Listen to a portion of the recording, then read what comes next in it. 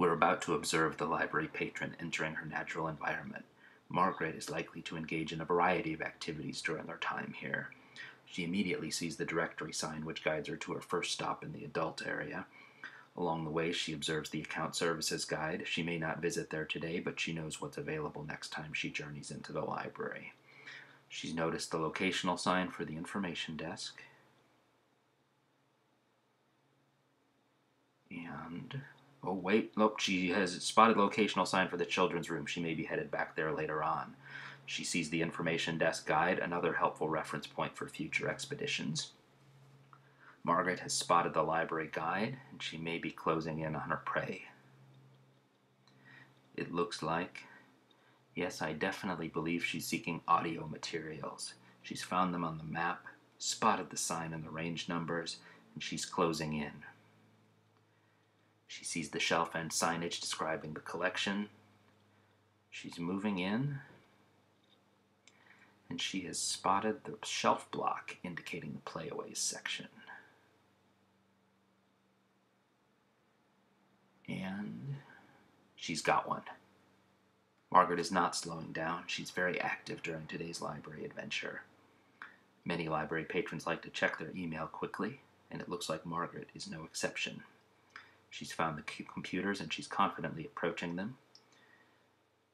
This user guide has quite a bit of useful information to help her understand the available software, time limits, and how to print and save her work. Margaret is settling down, just getting comfortable, and wow, she's already finished and she's on the move again. Remembering where she'd seen that locational sign for the children's room before, she's headed straight for it. Let's watch what happens.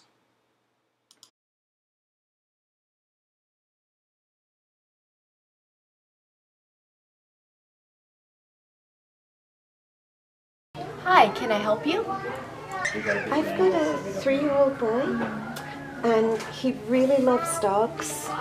And I was wondering, he's not into books so much at the moment. I was wondering if you've got any movies about dogs that would be suitable for that age. Well, the Kipper movies are quite popular. Oh, we know with Kipper. that age. Oh, great. So then you will find them in the movie section, and it's right there, right behind you. You want to look in stack 5B, and that's right across from the Bumblebee. Okay, cool. Thank you. You're welcome. With clear instructions and reference points on the wall and on the shelves, she's on her way to gather some more library materials that are essential in caring for her young.